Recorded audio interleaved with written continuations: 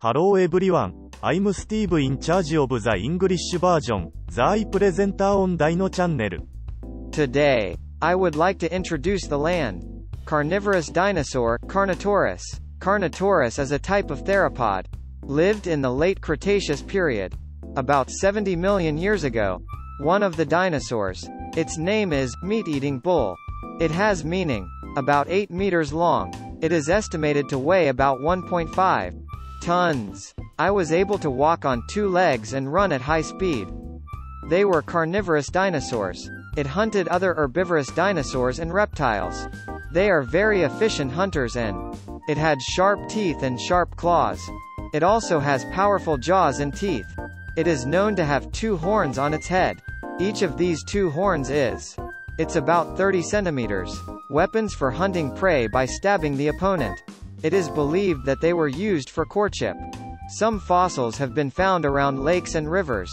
Carnotaurus is also said to have been active in the water. There are also species that inhabit desert areas. It can be seen that the area of activity was wide. A recent study puts Carnotaurus as a modern bird. It is believed to have had feathers as well. This is supported by traces of feathers found in fossils. Also, Carnotaurus. It has a very distinctive skull. Because the nostrils are very large and open upwards. For oxygen uptake in alpine areas. Similar to the nose of birds. Believed to have adapted. This uses oxygen when chasing prey. It was for efficient capture. Carnotaurus for mating and breeding. It was possible to move between regions during certain seasons. They dig holes in the ground to lay their eggs. I laid an egg there. When a child is born, he immediately leaves the care of his parents.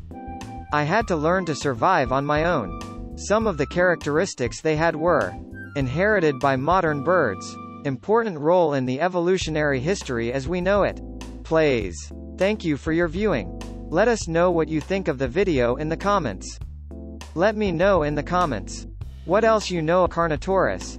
See you in the next video.